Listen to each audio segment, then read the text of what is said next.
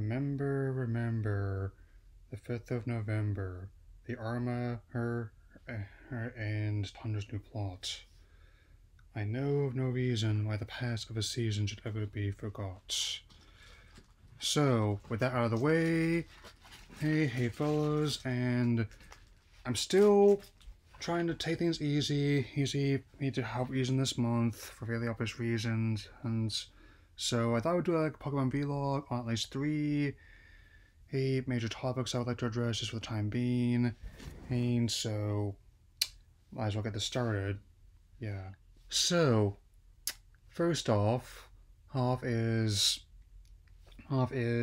the recent premiere of the Epilogue of Pokemon Twilight Wanes, and that's on top of the image of Tommy and John, the one of the main animators shared online. It turns out this is a new short, which features events and content from the expansion pass, both the chapters, of Armor and Crown Tundra. I'm emphasizing just those for now, but I will come back to that in a moment. It actually revolves on Leon on trying to gather everyone on that's been encountered so far, and I actually kind of like how they handled it again, how this all, like, not just including like Master Mustard, who Leon trained with, like a little bit of spoiler for Armor if you're not played it yet. Nothing too major though, as well as Avery and Clara, and the way they capture personalities is fantastic. I did not see when this is getting dubbed in English. I mean, I guess it might be a little bit of a bonus to make up for the fact they had to push those things from the 5th chapter back onward due to this pandemic we're in. Just be sure to wash your hands, please. So, and I'm still working on playing the Crown Tundra, but I'm really liking how they just has a little bit of appearance from Peony as well as his daughter. I mean, I'm not gonna mention too much about the life right now, but once again, it's fantastic animation, and if they ever wanted to make something else like this, I'm open to the idea. Yeah, I mean, no matter which form I might take. Yeah. On that note, yet more sales updates have come through since I was expecting these to get here a little bit ago, but as it turns out, now Pokemon Sword and Shield are up to 19 million copies worldwide combined. And this data was collected on as of September 30th of this year. So it's before the Crown Tundra went live, so maybe we'll see things keep selling, because despite some tragic claims otherwise, it's clear to me that, hey, I think the legacy of this house is going to be more than some trees, and the texturing does not bother me. Friendly reminder, I still play and enjoy games from early years of these 8-bit and 16-bit days. And they're still one of the best-selling games of the console, and they even outsold Super Mario Odyssey. That's fascinating. And they've also managed to join in the ranks of Legend of Breath of the Wild, which is at 96.74 million.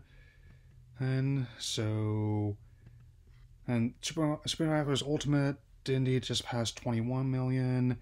Animal Crossing New Horizons outsold at 26 million, and the top selling title is Mario Kart 8 Deluxe at 28.9 million, almost 29 million, but Animal Crossing could very well surpass it fairly soon. I mean, who knows? Count them all.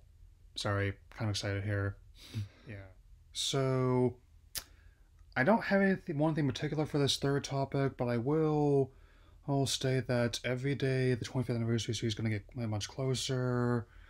I don't like feeding into rumor mill. I usually don't address it too often, but that's one thing you gotta take about these rumors. They might be true, and they might not. A lot of them aren't, some of them proven true later, but I definitely want to object to more content, visit previous generations, or even a full-on new title. So, and with this being the case, I definitely would not object to a Sinnoh remake at all. I mean, given how there's only a little bit hit left to fill in this trend, and that we have in these two games alone now access to up to about 640 monsters out of the box. I mean, so 8 times more than that Bakugan game, which, spoiler alert, is not very good. So, and personally, for the bundles, I don't think the box art looks that bad. I mean, I can understand the tag is kind of weird, but it's hardly as bad as like some of the new sports boxes. Like, I keep having to remind myself that that's actually something EA is done for, not some knockoff you'd find like in a market stall somewhere. Here, but and that also means that it'd definitely be a good time thing for anyone who's not played them yet and wants to have all the content they can. I mean, I definitely wasn't deterred by $30. Someone who actually has opted into both Smash Passes so far, as well as the auto expansion, and which is roughly the same going rate of the ballpark there. So, what could be next? I mean, I guess we're about to find out, and I don't know about any third chapter after coming, but I guess we'll find out. I mean, it's more likely that it'll be just like a one-off, like with the auto expansion and with maybe the champion trials, also Breath of the Wild. So, but in the off chance there is something, maybe there'll be a funky mode. I don't know. I just thought that I still think the Gallium Zapdos reminds me a lot of Espresso, and Regidrago reminds me a lot of Claptrap, as that Donkey Kong meme has shown. So that'll be all for now, and make sure to finish the count later.